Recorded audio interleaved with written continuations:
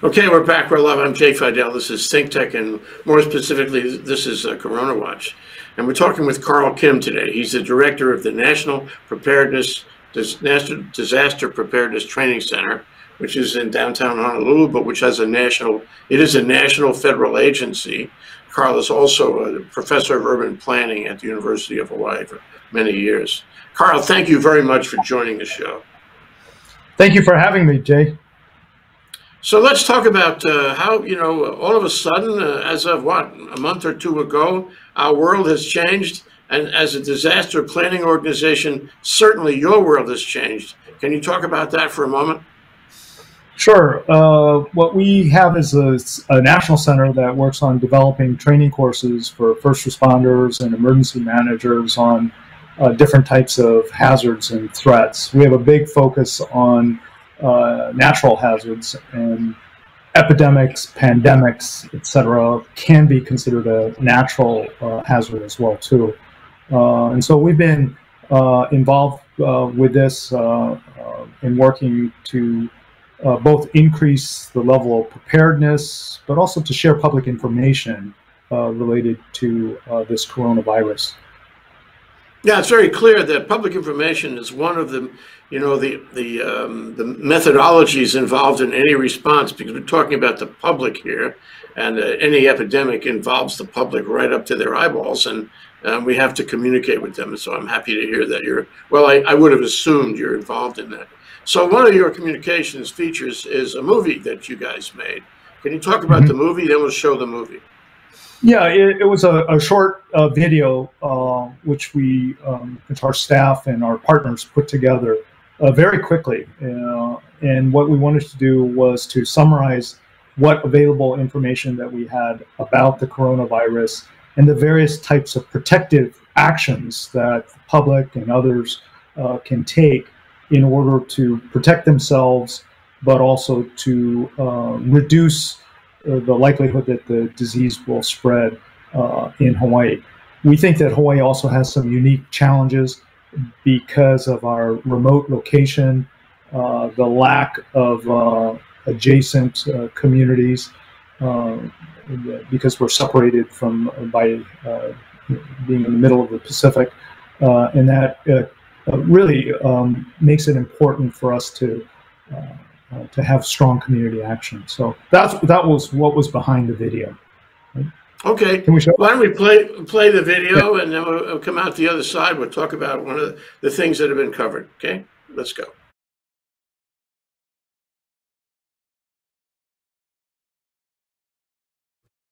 The National Disaster Preparedness Training Center, based at the University of Hawaii, is authorized by Congress and funded by FEMA to develop training courses for first responders and emergency managers on natural hazards. The center has trained more than 50,000 people across the nation. Our mission is to support the emergency management community with training, research and development, and integrating new technologies for risk management. We focus on vulnerable populations in island and remote communities. At the time of this recording, the highly contagious novel coronavirus disease known as COVID-19 has spread across the globe and into the United States. There are over 420,000 confirmed cases worldwide. While most cases present mild symptoms, fever, cough, and shortness of breath, the elderly and those with medical conditions are at increased risk of severe respiratory symptoms leading to death. The global fatality rate is approximately 4% of those infected. The higher mortality rate and the speed at which it spreads makes COVID-19 more dangerous than the seasonal flu. In the United States, we currently have over 55,000 reported cases and over 800 deaths, with more to be confirmed as testing expands across the country. Anyone is susceptible to contracting the virus and experiencing life-threatening complications. You may be a carrier and not know it. Many people experience mild or no symptoms for days after contracting the virus. If you are infected, everyone you come into contact with can further spread the disease unknowingly. The primary concern is our ability to treat the most severe cases. Under normal conditions, intensive care units in hospitals operate at around 70% capacity. There are only 30,000 ICU beds nationwide available to treat seriously ill new patients. Johns Hopkins Center for Health and Security estimates over 1 million Americans might need ICU-level care, which is 33 COVID-19 patients for every ICU bed in the country. This large influx of cases can be managed if they are spread over time, but if infection rates continue on their current path, many patients will not receive the care they need. Already, medical professionals are being asked to cancel or reschedule elective treatments. Hospitals are starting to reuse personal protective equipment. Testing for COVID-19 adds additional burden on the system and supplies. Technicians must use PPE that might otherwise be available for critical care efforts. Only those who show symptoms and under the direction of their primary care provider should seek a COVID-19 test. Remote and isolated communities face greater challenges when responding to pandemics like this.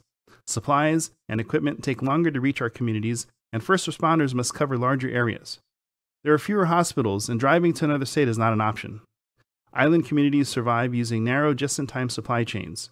Currently, we are seeing clear indicators of the stress on supply chains as retailers struggle to restock basic necessities, and medical facilities face shortages of supplies and equipment needed for response, transport, treatment, and care of sick people. Unfortunately, a pharmaceutical solution will not arrive in time to stop the spread of the disease. Instead, we need to rapidly adopt social distancing and other measures to head off an accelerated public health crisis. The President issued guidelines calling for 15 days of actions to include staying at home if you're sick, don't go to work, inform your doctor, keep your children at home if they are sick, don't send them to school, inform your doctor. If someone in your household tests positive for the coronavirus, keep everyone at home. Do not go to work. Do not go to school. Inform your doctor. If you're an older person, stay home and away from other people. If you have serious underlying health conditions that can put you at increased risk of infection, stay at home. States and municipalities have issued further guidance and restrictions, such as limiting social gatherings to 10 people or less, closing bars and clubs, reducing restaurant services to drive-through, takeout, pickup, or delivery, closing theaters, entertainment centers, and visitor attractions, avoiding discretionary travel, suspending services and activities in places of worship, not visiting nursing homes, retirement, or long-term care facilities, stay-at-home orders. Social distancing means keeping at least 6 feet of distance between ourselves and others. Expressions of affection such as hugs and handshakes should be avoided. We can further reduce infections through increased basic sanitation. Everyone needs to take precautions such as frequent hand washing and sanitizing high-contact areas and separating infected people from high-risk groups. Disinfect common touch areas, including doorknobs, light switches, and remotes using a diluted bleach solution or with products that are at least 70% alcohol or EPA-registered household disinfectants. Disinfect soft surfaces using the hottest manufacturer-recommended water setting and instructions. Wear disposable gloves while disinfecting and wash your hands afterwards. An online course that covers life-saving skills was recently developed by Northeastern University. Please share this with your colleagues and employees as part of your mitigation activities. Data are essential to planning, decision-making, and action. We need information as to who has the disease, who may be infected, where they live and work, and who they may have been in contact with so that we can take actions such as quarantine, isolation, and social distancing. We can also deploy assets and resources to sanitize these areas and also encourage healthy people to support the needs of others who are sheltering in place. We need to collect this information without stigmatizing people and adhering to laws and ethical standards with regard to privacy and sensitive personal information. Contact tracing is the mapping of infected person movements through time and space, identifying where and when the infection may have spread, and individuals who may have been infected and areas that may have been contaminated. Real-time information would allow communities to rapidly identify hotspots and public high-contact areas needing sanitation and facilities and care homes which require deliberate social distancing measures. Federal, state, and local agencies are currently overwhelmed. Grassroots efforts and community-based efforts are underway to collect, crowdsource, share information, and help those in need. NDPTC is working with partners to build contact tracing tools for Hawaii. Links in the show notes below for the latest developments. Look for community-driven resources on social media platforms such as Facebook, Twitter, YouTube, Instagram, etc., where members are helping each other by sharing localized updates on supplies and services. Answer the call to help your fellow community members. Many measures are currently voluntary. If conditions worsen, we should expect increased government intervention. There may be further shutdowns and forced closures of businesses, transportation, and other services if the disease continues to spread. In addition to actions you can take to protect yourself and family members, we also need collective social action. We need innovative, responsive, effective solutions for managing and sharing information and actions to limit the spread of the pandemic and hasten the response and recovery. Join us in terms of our efforts to increase awareness and to build a whole community response. Contact us with ideas, resources, services, and assets for saving lives and reducing harm from COVID-19.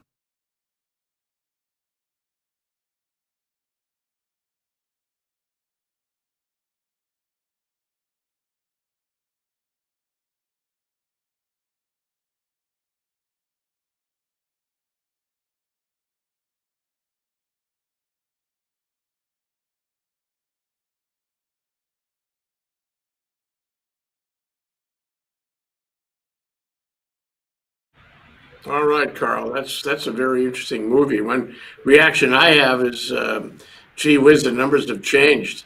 Every day the numbers change. So it's good that you put that caveat in there.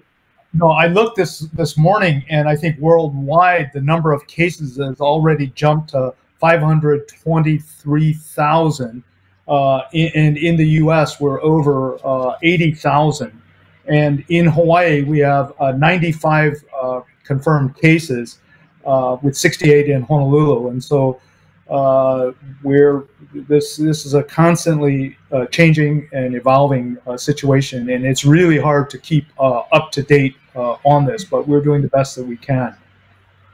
What's the takeaway you'd like people to remember after watching that movie? What's the core point? I think the core point are there are many actions that we can take individually, with our families, with our colleagues, with our friends, to really reduce the risks of contagion. I mean, it's the basic personal hygiene issues. It's understanding and adhering to the quarantine, isolation, and social distancing guidelines that have come out. And it's really sharing information about who's at risk and what are the things that we can do collectively to prevent the spread of this disease. I think the other message is that Hawaii is unlike other states. We are not connected to other adjacent states and communities. We're located in the middle of the Pacific Ocean, so we don't have the kind of mutual aid or surge capacity to go to another state, another city easily. That's why I think, given our large population size, given the potential for this disease to spread, why we have to really first take this very seriously and implement community-based actions. The other thing is that because this is a pandemic, because it is a global problem, it's other states, other places that we would normally rely on, they're facing the same challenges, and so we're really limited in terms of the ability to receive outside assistance, outside aid, because the entire system is being stressed and challenged by this global pandemic. You know, one thing, it struck me that just as the numbers change, social mores change. For example, I asked myself, seeing your movie, I asked myself, gee, when was the last time I actually shook somebody's hand? And I have to say, it was probably maybe 2 or 3 weeks ago.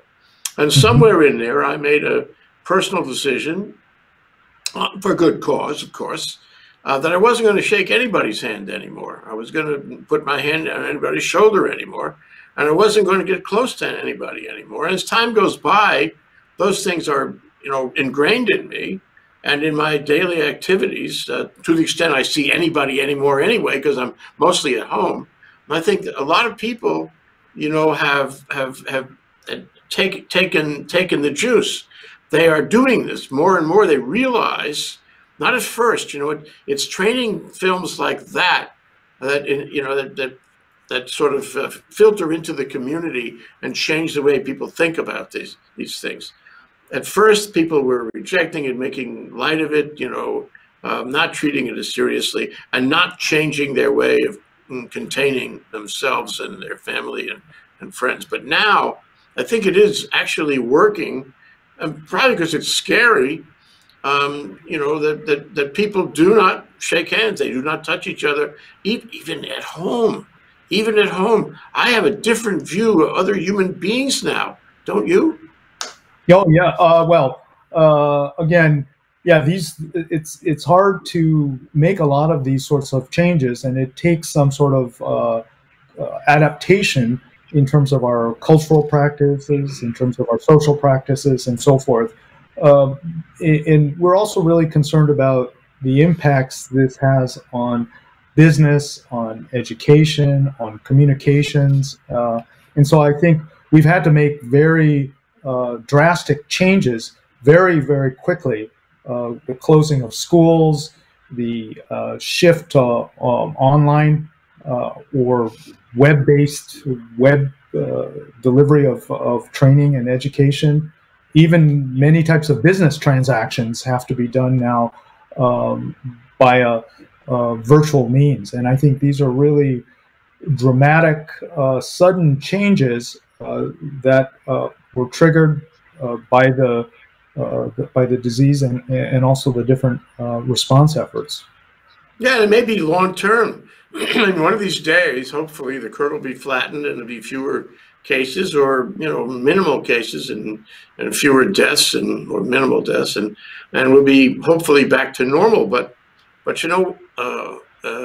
during the abnormal, we're changing our way of looking at things, and I wonder what it will be like when somebody gives me the all clear, whether I'm going to start shaking hands again, because I know that viruses like this don't go away completely; they become endemic, and they still exist only to flower out again some other time, and they're always around us. And I mean, if that isn't clear on this one, it really should be. And so I think my whole life I'm going to be a little reserved about shaking hands and getting close to people. And the other thing is, you talk about transactions and business deals. It's very interesting. I was having a meeting, and my meetings changed in the last few weeks to sitting at a table to either online, or if it was in person, I would ask the person to walk with me, and we would meet walking, because that way you look ahead, you don't look at the person, and so your droplets or his droplets or her droplets are not, they're not contaminating me, or there's no risk of that. But so the meeting is a different experience. And furthermore, usually in a business meeting, I mean, you know this your whole life, you start by shaking hands, and you finish by shaking. It's a punctuation point. It's a statement that, yes, I know you, I trust you. We're going to have a serious, trust type discussion here. And when it's over, you're saying, we've had a good discussion. Now we have to separate, but I will think good thoughts about you going forward. Well, you can't punctuate like that anymore. It's so weird. You start the meeting without shaking hands. You end the meeting without shaking hands. It's like you never really had a meeting at all. It's like amorphous. Where is the meeting? Will the meeting please start or stop? And I think this is very fundamental for at least Western society, maybe the whole world now, about how we deal with each other, how we transact with each other, not only in business, but in personal, social experiences as well. Don't you think? And it may be permanent, at least in our lifetime. What do you think?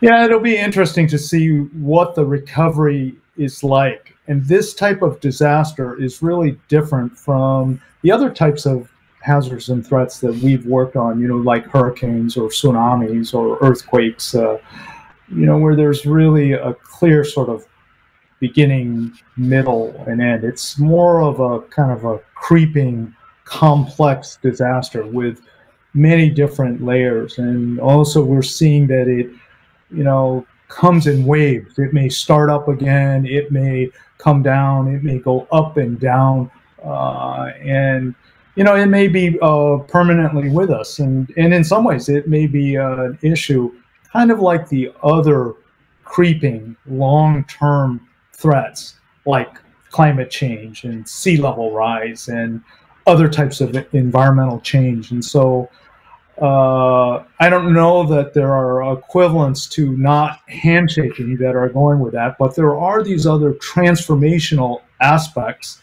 of adaptation that I think are important for us to understand. But right now, I think the most important thing that we have to do is to protect ourselves, and especially protect our first responders and medical personnel who are on the front lines of response. And part of doing our part is, not shaking hands with people and minimizing contact and reducing the spread of the disease so that our capacity does not get overwhelmed. I mean, I think we have only something like 3,069 hospital beds in the state, and then only 340 ICU units. And so very quickly, our medical capability can get overwhelmed. And what we have to do is to reduce the contagion, reduce the incidence of people getting sick and infected and requiring hospital care, because we're very, very concerned about the capacity of our system to respond and handle this. This is a different thing for the National Disaster Preparedness Training Center, because you've been talking about those special disasters that happen all of a sudden, that are extreme. Some of them are out of climate change or extreme weather resulting from climate change. This is different for you. And what I wonder if you think about this possibility, Karl, because you're so steeped in climate change, is that maybe there's a relationship between climate change and the coronavirus. I've seen a couple of articles for that proposition, that the change in temperature, the change in the environment, all kinds of changes in the environment, they may have led to the development, to the mutation of this particular virus. Have you thought about that? Oh, sure. And I think that that there are those important connections that we need to study and understand and work on. I mean, I think that there are more immediate phenomena that relate to globalization, urbanization, the development of transportation networks, which are directly related to how the disease has spread, where it has come from and where it goes and how it moves. And so that's some of the research that we're engaged with right now. I mean, it's really kind of odd in some ways, because for most of the time we've been trying to increase public transit. We've been trying to increase accessibility and mobility, to promote shared rides, to promote, ways in which we can move more people more efficiently, more quickly.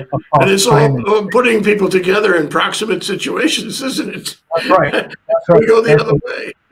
That's right. And I've been on your show talking about transit, talking about bus, talking about all types of really important programs that again, we have to kind of reverse engineer and to think, how do we know our knowledge, or how do we apply our knowledge about how these systems work and function, and how can we then use that to prevent the transmission and spread and contagion of the disease. And so that's been really interesting and challenging in terms of the things that we do. But I want to really go back to the other point, because I think it's really key, because especially for our community, we need to think about ways in which we can support our first responder, emergency management, and especially our medical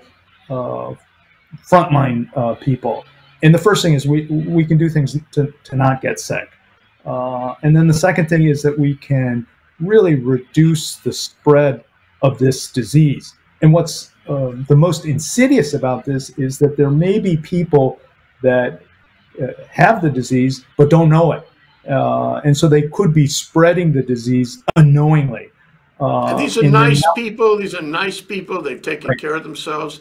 They haven't shaken anybody's hands. They've been washing their hands all day long. And yet this insidious disease can make them super spreaders. It's very concerning because where's the fairness in that? There's no fairness in virus. You can quote me. Right. But again, that points to really the importance of these types of social distancing actions in trying to reduce the contact and the potential spread of this, and then also getting the information systems that we need to support effective mitigation strategies. And, we've known about these for some time. I sent you, for advanced reading for today's discussion, the CDC guidance on pandemic planning. We know a lot of this already, what to do, how to do it, how to bring it up, but we've not only disinvested in the science and the technology in terms of understanding all of these connections, we haven't invested enough in preparedness. We haven't invested enough in terms of dealing with these types of complex emergencies. And so that's why I think it's really important for us to, use this as a learning opportunity, to use this as an opportunity that we can kind of marshal the community resources and assets to really identify the actions and steps we can take to minimize, but also mitigate. And then ultimately, how do we recover from this? Because it's not like an earthquake. It's not like a tornado that, it's clear that it's over. It's going to take more time. And so those are the challenges that we do need to think about. Well, thank you for helping us, that is helping the community through this, and I mean the national community, because you are national. And I want to say that we will take that movie and play it on our overnight playlist. We'll do what we can to disseminate it, and I assume you'll be making other movies. You're not going to play them in movie theaters because we don't do that anymore. But you will send them to us and we'll play them. In the notion of getting the word out, because it's very important that we do that. Yeah, we don't call them movies, Jay. We call them instructional videos. Right. But again, I stand corrected.